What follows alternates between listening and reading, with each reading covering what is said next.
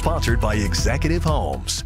Well, we are still tracking more showers and storm chances for later this evening. We're talking around that 5 o'clock hour, starting to see very isolated thunderstorms developing as we go through the evening and later tonight. Not all of us are going to see rain, but as these thunderstorms start to pop up, they could be strong to severe. Once this front pushes through, we're going to be dry for your Thursday, and then we're going to see chances increasing by Friday. But like I mentioned, strong to severe storms possible, especially for far eastern Oklahoma into Missouri and Arkansas. There is even a low tornado threat, but we're talking damaging winds and large hail. Highest chance eastern, and then lowest chance west of Tulsa County. So make sure you're staying weather aware throughout this evening if you do have any of those outdoor plans. Let me just show you just a brief model. This is not exactly what's going to happen, but it just gives us a general idea of what to expect. Here comes those northerly winds coming in closer to that 5 o'clock. We're starting to see isolated thunderstorms, and then that's going to continue to increase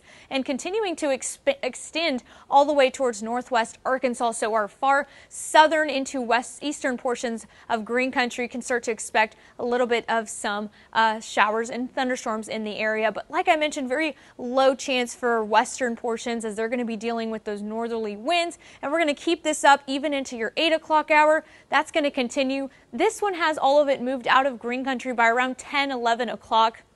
But of course, things could change, so make sure you're staying with us for the latest updates as well. After that, we're going to be left with those northerly winds. That's going to provide a little bit of a dry spell as we go into your Thursday. So if you have any of those outdoor plans for Thursday, those things seem to be good to go. 89 degrees for 7 o'clock hour, and then 79 by your 10 o'clock hour with mostly clear skies.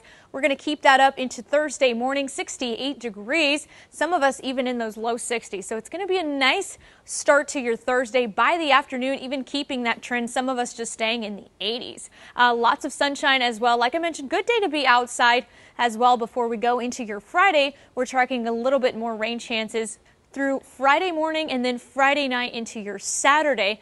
Now, unfortunately, with the rain chances that we've been seeing, it's going to affect not only the temperatures, but it's going to feel a lot more muggier, especially by this weekend with overnight lows then in the 70s.